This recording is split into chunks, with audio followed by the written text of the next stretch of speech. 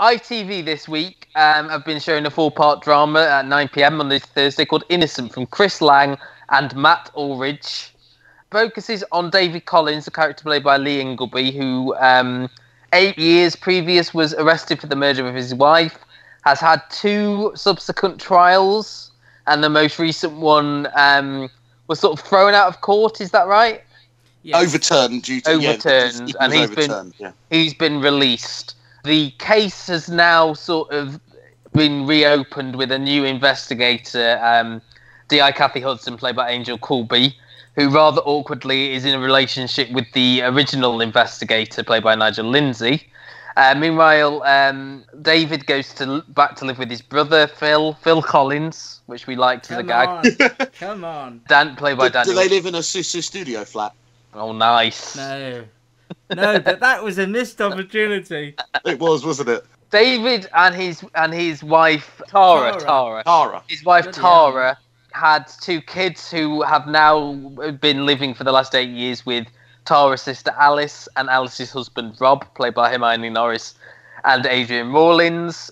Alice is sort of shocked that David is out of prison and doesn't like want him around the kids. She sees them as her kids, hers and Rob's kids now. But obviously David, one of the things he wants is a relationship with his children again, and the 2 of them just can't stand each other. That's about it really in terms of story. There's a third a third suspect, if you like. Oh yeah, in David's friend, who is now a gynecologist who's divorced, who was apparently in a relationship with Tara before her death that sent David to prison. So there's Tom Wilson. He changed his alibi, didn't he?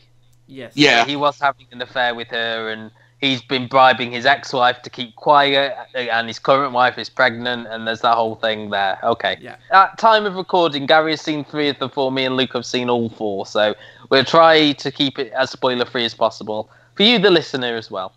I really like this. I think it drew me in somewhere around the middle of episode 1. I have to admit that the stuff right at the beginning with Lee Ingleby acting all angry and going around and punching people, I was a little bit like, oh, it's going to be sort of like a little bit bland, and I wasn't quite sure. Then somewhere in the middle of episode 1, they started to draw in things that were extremely believable. The children start using their step-parents' real names instead of calling them mum and dad. Well, they're not step-parents, they're aunt and uncle. Aunt and uncle, but at the beginning of it, they're calling them mum and dad. They're like foster parents, aren't they? Yeah. They've sort of fostered them. So at the beginning of it, they're using them as mum and dad. Then as they get more attachment to their dad, as things begin to unravel, they start calling them Alice, and and it's just subtle things like that I like that as well. I know would happen in a situation like this. And up to the end of the 3rd episode, they're very much trying to convince you that Lee Ingleby's character is totally innocent.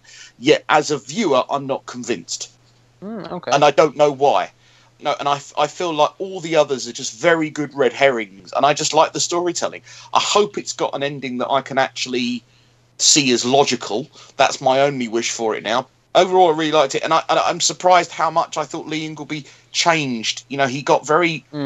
He changed over 3 episodes a lot, and I think that was really good. Yeah, evolved very well. I think I'm the same as Gary in terms of... It did take me probably most of the 1st episode, where it was sort of character building and sort of explaining the evidence and, the mistakes that were made in the original investigation and things like that, and sort of establishing the world. But I think what it did was it paced it ever so well. So you got a bit more drama in each episode. And what you said in your interview with Richard Clark, the director, he said, they were trying to get you to sort of second guess the characters, whether they did it or not, how you felt about them in every scene. That was especially true of David and Alice, who I think, in some scenes you're trying to make them as sympathetic as possible. In other scenes they're trying to make them, well, he has, David has got this anger, so maybe he did do it. There was the stuff with Alice and the money and her not having a sort of rosy relationship with her sister that she sort of said to the police that she did have. And the stuff with the investigation was more prevalent to start off with. But I think as it gets on and you get to see Lee Ingleby with the kids a little bit more, and you get a softer side of him, which I think worked. And I think it built ever so well, and I think it climax brilliantly in the last episode.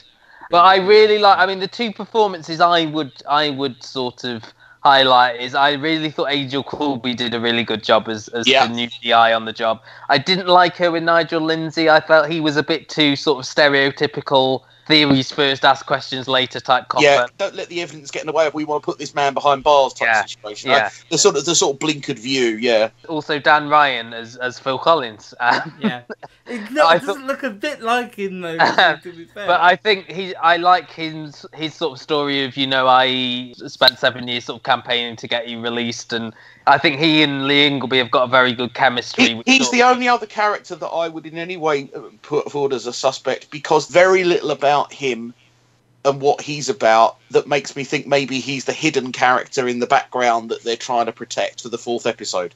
But again, that is purely just based on my knowledge of crime fiction and television rather than any specific evidence that I can point to. Was it a right decision to do it over 4 nights, or would it have been better doing sort of 4 weeks and you build the suspense? Looking over my timeline now, the papers, websites, and all of websites like ours have completely jumped on who do you think was the killer, who was the killer, and they got all these theories, and I think that helps. That's helped over the 4 nights. The ratings have been strong over the 4 nights. I watched 4 over 4 nights last week. Matt watched 2 together, 3 and 4 together, and I think it does have a nice momentum and build well. If you'd watched that first one, Gary, and found something in it you'd liked, but perhaps not enough to come back the next week, then you may have fallen out of love with it. That's a good point. Had this been on weekly, I don't know whether I would have gone back to episode 2 on the night it was on. I probably would have recorded it and thought, I'll watch it, and stuff. Yeah, my views, I mean, I've done a lot of coverage for it, and the interviews up there now on the podcast feed and on the site. I would recommend listening to it even if you didn't watch Innocent, because it is very fascinating about what a director does in terms of TV as opposed to film, and what sort of influence he has as opposed to the writer sort of thing. It was very, very interesting. But yeah, that's up there on the feed and on the website. I thought it was a really, here's that word again, a really solid 4-part drama. It moves at quite a speed as well once it gets going. But what I liked about it, and I suppose you can make the link to Unforgotten, is the fact that it moves at that pace, but you still feel like you get enough time with all of the key players, and that's a real skill that Matt and Chris have got. Another sort of similarity to Unforgotten, I would say, is that you have got a believable sort of central detective as well in Angel Coulby, who, apart from the Nigel Lindsay stuff, which I don't really buy, I think she's a sort of, a copper who just sort of wants to do her job. You see her with her son. She's a single mother. She hasn't got any demons or anything like that and stuff. I'd like to see another show with her, like sort of, I suppose, what they're doing with Julianne Baptiste. I really enjoyed it, and I think I have been going backwards and forwards. If you listen to the early podcasts I did, I used to say we make really good 4-part, 3-part dramas. Then I sort of went off the idea because it doesn't really allow for a lot of character development. But I think this proves that you can have a really tight story told with character development, with emotional connection over those 4 hours if you have a strong central story, good writers at the helm, and really strong performances from the main cast. So if ITV want to give us more 4-parters of this ilk, then I'm all for it. I thought it was really solid.